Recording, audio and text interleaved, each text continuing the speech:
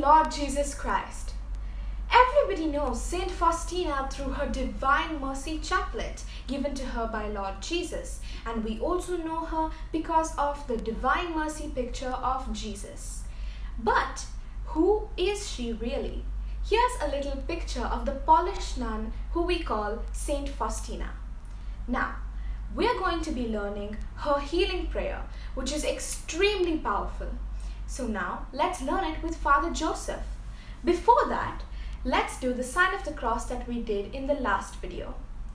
By the sign of the cross, deliver us from our enemies, you who are our God. In the name of the Father, and of the Son, and of the Holy Spirit. Amen.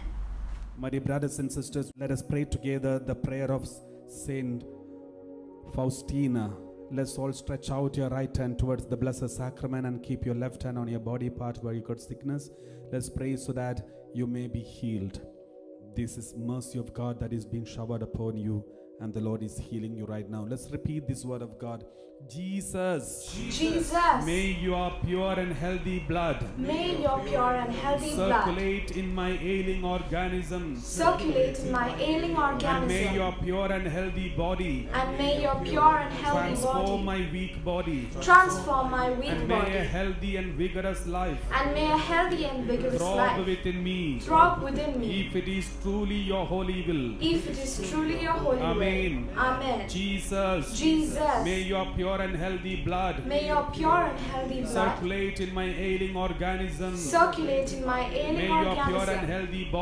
May your pure and healthy body transform my weak body. And may a healthy and vigorous life throb within me.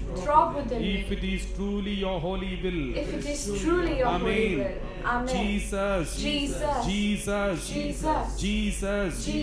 may your pure and healthy blood circulate in my ailing organism. And may your pure and healthy body transform my weak body. And may a healthy and vigorous life throb within me. If it is truly your holy will. Amen. Amen. Amen.